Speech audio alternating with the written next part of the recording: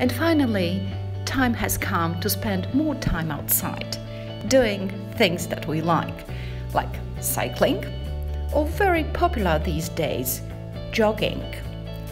But if you like playing with a ball, maybe a street ball is an option for you.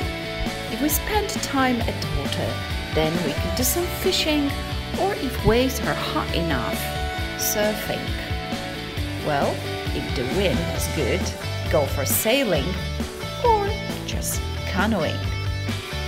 Well, going from the water to the mountains, let's try do something in a backpacking mode. For example, trekking, or if you want to go up, hiking.